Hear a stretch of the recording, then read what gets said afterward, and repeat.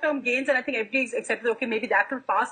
The long-term impact, and especially as somebody who works with farmers, who works with the small daily wage workers, the fact that we see that many people at railway stations are catching the train home because they've been told that you come back when we have jobs. The worry, the shrinking in manufacturing, figures coming out this week saying that two-wheeler sales, which of course again a sign the rural economy, are down. It may be short-term, it may be 1 quarter.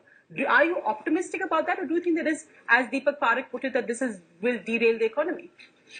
First, two clarifications. It's absolutely compatible, the two claims that you made, that people who needed to know did not know, and those who did not need to know knew. That's possible.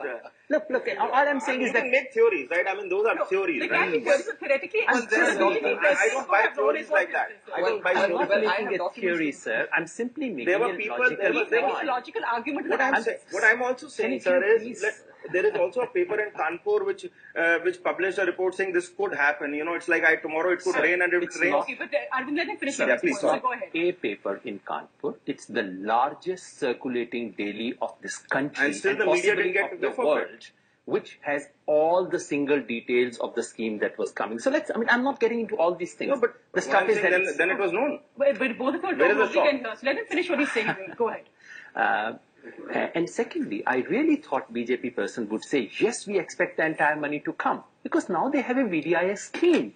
And if the entire money doesn't come, there's something wrong with the government. I really thought the government could offer a more intelligent defense of what it was doing. On the more serious stuff... 50-50 scheme. I mean, yes, of course. Now the government should want all the money to come back. I'm saying the tax network will increase. It would be a failure of the government if the entire 14.5 crore does not land up in its vault. So they should be hoping, praying, loudly claiming it now that they've changed the scheme midway.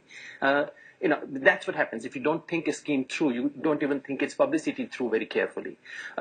On the point that you made, I think that's a very, very serious thing that we are talking about.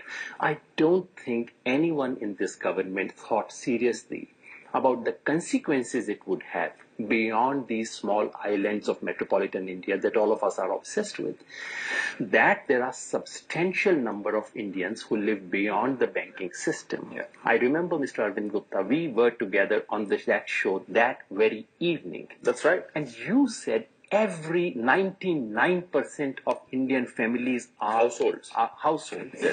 banking today. I mean, this is an astonishing statement. I had said it that day, and it reflects something of the mindset of the policymakers in this country.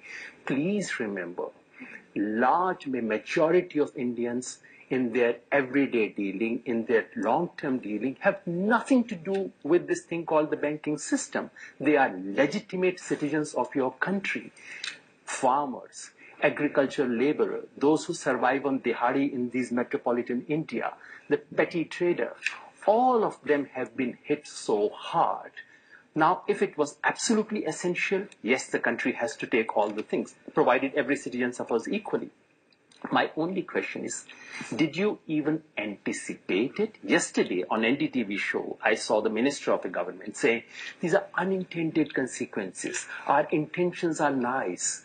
Now, this is the worst thing that any economic policy can say about itself. Our intentions were nice. This is like someone creating a bad aeroplane and said, my intention was that it would fly. But again, as a political analyst, if you're winning elections, why would the BJP change its views on it? The BJP says this is a policy which the people of India are voting for, because frankly, all these were mini referendums on this policy, and the BJP has won those. BJP has done, in the short term, BJP has done very well, which is a comment both on the power and the communicative ability of the Prime Minister, on the sheer media control that they have, unprecedented media control that the government did not have even during emergency. But it is also a comment... Well, you're on a media show saying what you want about the Prime Minister, so is Kanikesh, so is Raghav Chadha, so in that sense, Arvind something hoping that there was some control because he's I'm not hoping for any... No, in a sense... Sonia, you know what I'm talking about. We have the government exercising, not through law, not through censorship rules, but the kind of media control that the government exercises today is unprecedented. But I'm saying something else. It is equally a comment on the opposition of this country. The UPA and much of the opposition enjoys zero